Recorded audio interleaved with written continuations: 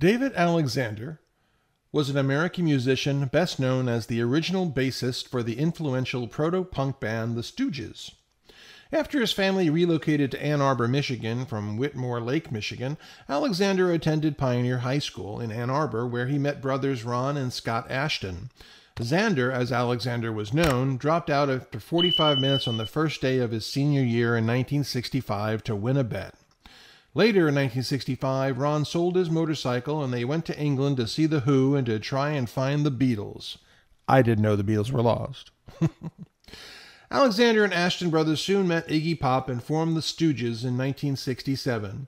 Although Alexander was a total novice on his instrument, he was a quick learner and subsequently had a hand in arranging, composing, and performing all of the songs that appeared on the band's first two albums, The Stooges and Fun House. He is often credited by Pop and was credited by the late Ron Asheton in interviews with being the primary composer of the music for the Stooges songs. We Will Fall, Little Doll, both on the Stooges, Dirt, and 1970, both on Funhouse. Alexander was fired from the band in August 1970 after showing up at the Goose Lake International Music Festival too drunk to play.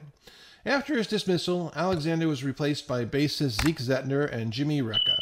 Though Ron Asheton played bass on the first studio album post-Alexander, Raw Power, Alexander remained close friends with both Asheton brothers as well as with Bill Cheatham, who was a roadie and a high school friend of both Alexander and the Asheton brothers. Alexander did not join another band after his dismissal from the Stooges, instead mainly relying on money made from investments made in the stock market to make ends meet. David Michael Alexander passed away on February 10, 1975. He was 27 years old. That's all for this one. Be well. Do good things.